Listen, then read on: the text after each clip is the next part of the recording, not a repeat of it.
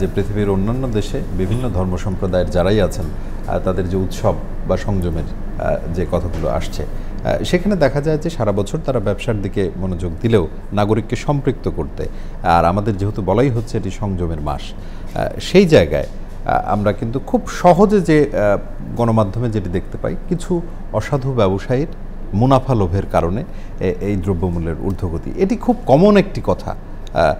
আপনি একজন ব্যবসায়ী নেতা হিসেবে আপনার কাছে শুনতে চাই যে কেন আসলে এই চিত্র বাংলাদেশে ভিন্ন রকম। ধন্যবাদ আপনাকে। জিটিভির দর্শকদেরকেও শুক্রবার থেকে পবিত্র মাহে রমজান শুরু হবে, রমজানুল মোবারক। আপনি যে প্রশ্নটা করেছেন, যেটা কাউসার ভাই খুব যথার্থই বলেছেন, ইউরোপ এবং আমেরিকায় আমরা লক্ষ্য করি যখন ক্রিসমাস আসে তখন কিন্তু তারা তাদের প্রতিটা বড় বড় ডিপার্টমেন্টাল স্টোরগুলোতে তারা ডিসকাউন্ট দিয়ে থাকে, সেল দিয়ে থাকে। অনেক ক্ষেত্রে দেখা যায় লম্বা লাইন আপনার পড়ে যায় এই ডিসকাউন্টে তারা ক্রয় করার জন্য, বিভিন্ন পণ্য সামগ্রী ক্রয় করার জন্য। আমাদের ইসলাম ধর্মে আপনার যে জিনিসটা রয়েছে সেটা হলো আমরা সংযমের মাস পবিত্র রমজান, এবং আমাদের এই দেশটা কিন্তু মেজরিটি জনগণ হলো মুসলমান। আমরা সবাই যে এই মাসে রোজা রাখি। জিনিসপত্রের দামটা যেভাবে বাড়ানো হয় সেখানে কিন্তু সরকার সবসময় চেষ্টা করে যেন সহনীয় পর্যায়ে দামটা রাখা যায়, কিন্তু অনেক ক্ষেত্রে দেখা যায় কিছু কিছু পণ্যের দাম কিন্তু বেড়ে যায়। আমার কাছে যে এই মুহূর্তে তথ্যটা আছে, গত এক মাসে কিছু আইটেমের দাম কমেছে। সেটা হলো মোটা চালের দাম কমেছে 6%, খোলা আটার দাম কমেছে 3.5%, ডালের দাম কমেছে 7.5%, সয়াবিন তেলের দাম অপরিবর্তিত আছে, পেঁয়াজের মূল্যটা বৃদ্ধি পেয়েছে।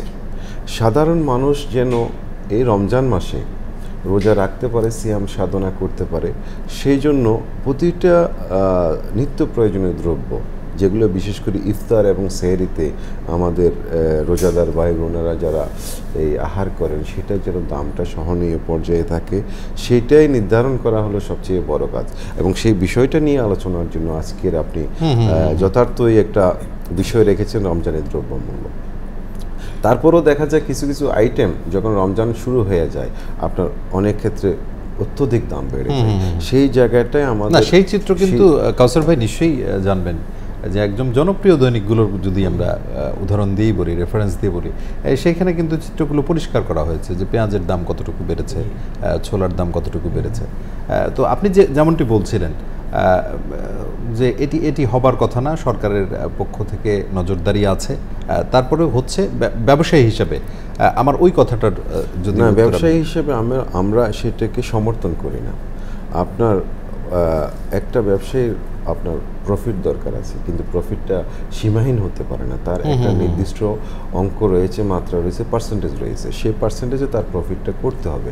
কেউ কিন্তু ভলান্টারি কাজ করার জন্য ব্যবসা করে না, নিশ্চয়ই তার প্রফিটটা করতে হবে। কিন্তু এখন আবার কিছু বিষয় দেখা যাচ্ছে বর্তমানে, আপনি দেখবেন ঢাকা চট্টগ্রাম হাইওয়েতে আপনার পৌঁছানোর জন্য এখন 18-20 ঘন্টা সময়, সেই খবরটিও কিন্তু গণমাধ্যমে জোরালোভাবে এসেছে, চলে যাচ্ছে। এবং আপনার পরিবহনের যে কস্ট সেটা 50 থেকে 60% বেড়ে গেছে। এই জিনিসগুলো যখন একজন ব্যবসায়ী যখন ব্যবসা করবেন, তার ওই কস্টটা কিন্তু একটা পণ্যের উপর কিন্তু আলটিমেটলি পড়ে যায়। সেই বিষয়গুলো আবার মাথায় রাখা দরকার।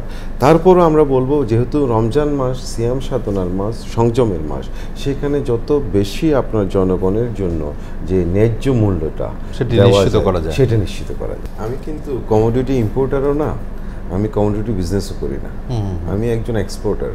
আমি বিজিএমই হলো, আমরা ডোমেস্টিক মার্কেটে আমাদের কোনো সম্পর্ক নাই। আমরা এক্সপোর্ট করি ইউরোপ এবং আমেরিকায়। তারপর আমি একজন সাধারণ নাগরিক হিসেবে আপনার প্রশ্নগুলোর উত্তর দিচ্ছি। আপনি যেটা বলছেন ওনাদের প্রশ্নের তীর আমার দিকে, কিন্তু আমি সেই ব্যক্তি না। আমি হলাম একজন সাধারণ জনগণ হিসেবে আপনি ডেকেছেন, আপনার এখানে আমি কথাগুলোর উত্তর দিচ্ছি।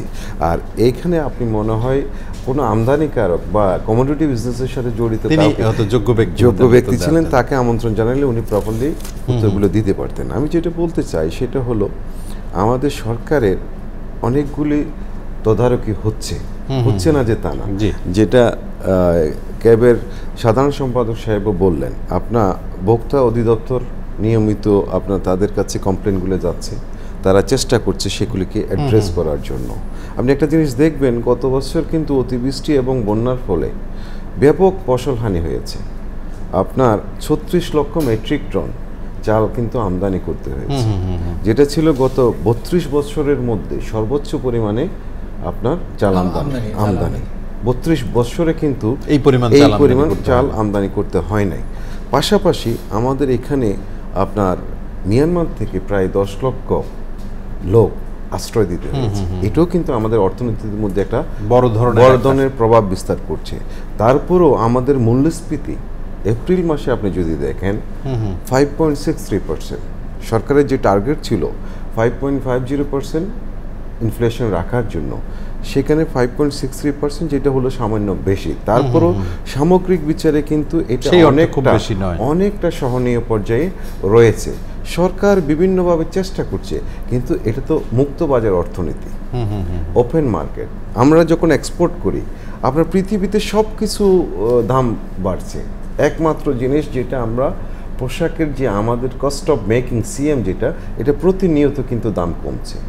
তখন বায়ার কিন্তু তার রিকোয়ারমেন্ট সব কিছু যখন বলে, এন্ড অফ দ্য ডিসকাশন যখন বলা হয় যে আমরা accord, alliance, national action plan, রেমিডিয়েশন, এগুলি সব কিছু করার পরে যখন আমি প্রাইসের কথা বলি, তখন সে আমাকে বলে এটা ওপেন মার্কেট, তুমি যদি না যাও I will choose over sourcing from another country. তো এই জিনিসটা হলো ওপেন মার্কেটের একটা দিক। তারপরও সরকার চেষ্টা করছে। আমি প্রথমেই 3টা উদাহরণ দিয়েছি, সবগুলো যে দাম বাড়ছে আসলে কিন্তু তা না। আপনার মোটা চালের দাম গত বছর এই দিনে 16 মে যেখানে ছিল, সেখান থেকে আজকে 2018 16 মে কিন্তু দাম কম।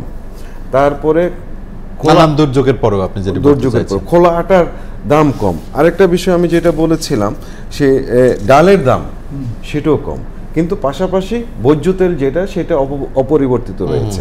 পেঁয়াজের দাম বাড়ছে, হয়তো সোলার দাম বাড়ছে, কিছু কিছু আইটেমের দাম বাড়ছে। তারপরেও বাণিজ্য মন্ত্রণালয়, ভোক্তা অধিদপ্তর, ক্যাব এবং সুশীল সমাজ সবাই মিলে যদি সোচ্চার হয়, অ্যাওয়ারনেস যদি বাড়ানো যায়, তাহলে কিন্তু ব্যবসায়ীরা হঠাৎ করে যে কৃত্রিম সংকট সৃষ্টি করে সেটা করতে পারবেন।